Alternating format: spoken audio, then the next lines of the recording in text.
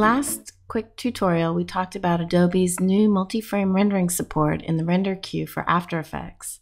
In this tutorial, we will discuss some variables that can affect rendering speed given the new context of multi-frame rendering.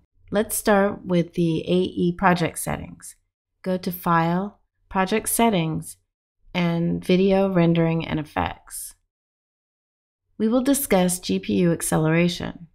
On a Mac, you'll see Mercury GPU Acceleration Metal, and on Windows, you'll see Mercury GPU Acceleration CUDA and OpenCL. Some AE plugins that utilize the Mercury engine would use this menu, and these are their GPU choices. For our plugins, this menu does not affect our GPU menu, so we don't care which option you leave it on. It's irrelevant for our tools. Next, we can go to the Color tab.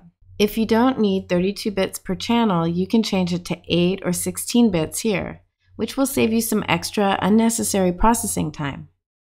Okay, that's it for project settings.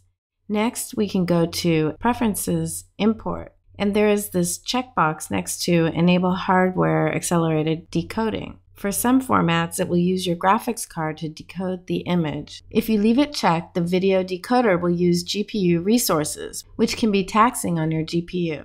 If you uncheck the box, it will not use hardware acceleration. Now we can go to Preferences, Memory and Performance. In general, you'll want to keep the box checked next to Enable Multi-Frame Rendering. If you're using large files, you can increase the RAM allocation.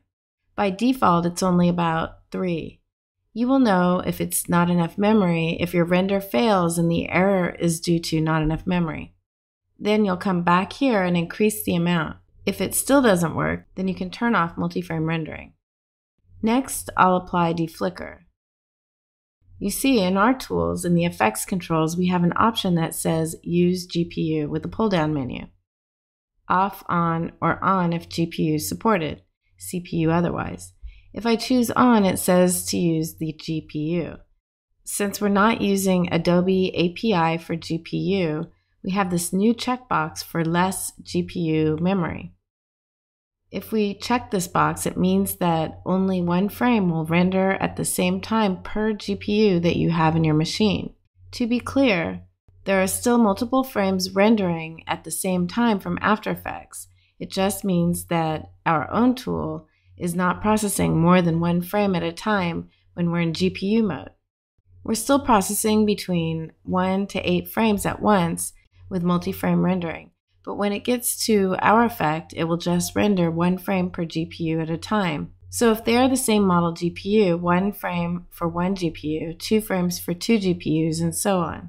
We can see here if we add our comp to render queue and select render and go to the info menu, you can see that in this particular case, it's rendering 4 frames at once. So these are a few variables that can have an effect on your rendering speed. You can save time by reviewing these options prior to processing.